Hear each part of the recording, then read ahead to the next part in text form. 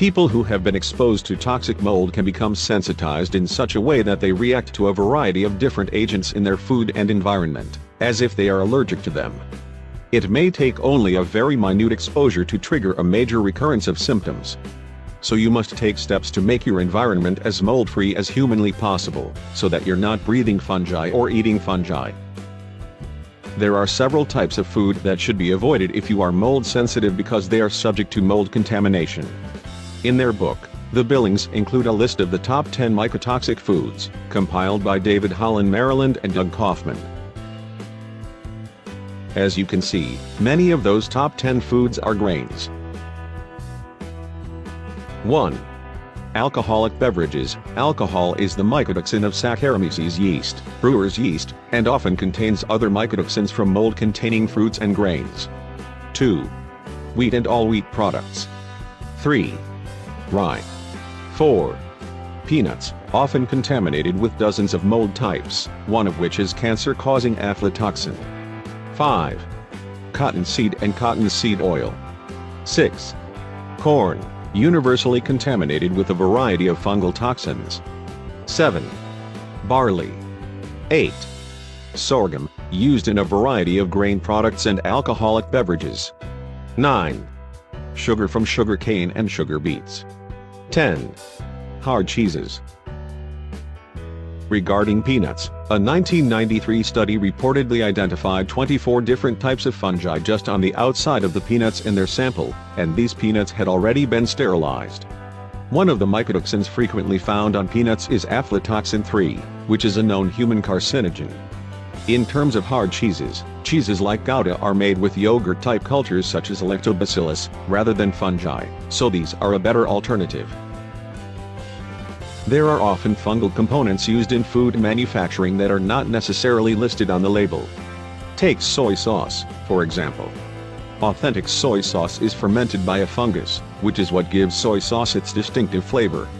If your immune system is overly reactive and sensitized, something like this can trigger a recurrence of illness as your body interprets it as a foreign invader, and you jump back into the symptom-producing antigen-antibody cycle. The Billings wrote that they also reacted adversely to vinegar, beans and canned tomato products. Basically, the closer you stick to a basic diet of fresh organic vegetables, lean organic meats, and fresh, pure water while recovering, the less risk you'll have of additional mold exposure and reactions. It's wise to avoid eating out because you just can't control what is put into your food unless you prepare it yourself. You have to go beyond being a good label reader and become a food detective. You may want to do some vegetable juicing to accelerate your healing. Juicing helps alkalize your body, and for the most part, fungi can't grow in an alkaline environment. Juices assimilate very quickly into your system with very little effort or energy by your digestive tract, like an intravenous infusion of whole food nutrition. Juices should be consumed immediately after being juiced. Within 15 minutes is best, as the enzymes degrade rapidly thereafter. Mold's worst nightmare. Probably the most important supplement for recovering from mold-induced illness is a good probiotic. Your gastrointestinal tract is your first line of defense against mold and its toxins, and having a GI tract populated with beneficial flora is crucial for optimal immune function. Probiotics help repopulate your GI tract with these beneficial bacteria. The good bacteria help keep the bad bacteria, and other organisms like mold and yeast, in check. This is why antibiotics are so counterproductive if you have a fungal infection. Without the proper microflora, fungi and their toxins can break through the walls of your intestinal tract and enter your bloodstream. When your bowel is toxic, the rest of your body soon follows.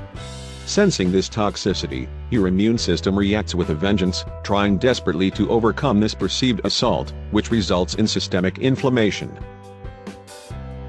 And when your blood is full of toxins, your organs responsible for cleansing it, liver, kidneys, skin, lymph, become overloaded and multi-system health problems can occur, which is what many people experience after mold poisoning. Your immune system produces antibodies to the mold, the antigen. If your overload is severe enough, you can experience serum sickness, which can appear as a severe, unrelenting flu-like syndrome. The worst cases can take years to resolve unless aggressive action is taken. It is important to remember that the catalyst for the entire illness is disruption of healthy intestinal flora. This is why paying careful attention to your GI health is so vitally important, and a high-quality probiotic is helpful beyond measure. I just can't emphasize this enough. The Billings Magic 4. In their quest for effective interventions, the Billings sought the advice of a number of healthcare providers from different backgrounds, and had a number of false starts, trying therapies that didn't end up working. If you are interested in the specifics of those, you can read their book, but there are far too many to include here. They eventually found the following Magic 4, and credited these for advancing their recovery. Garlic.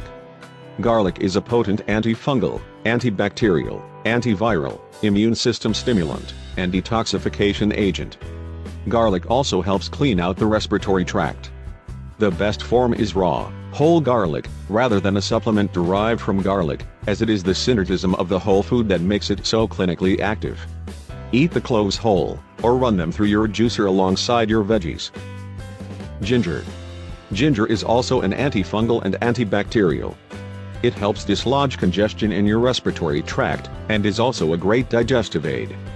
Ginger also makes a great addition to fresh juice. Cayenne.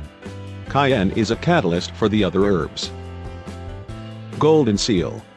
Golden seal, with its active ingredient berberine, has antibacterial and immune-enhancing properties. However, it should not be used for long periods of time. Another herb they found therapeutic is yarrow, which they used topically by infusing it into their bath water for relief from rashes, hives, and other skin irritations.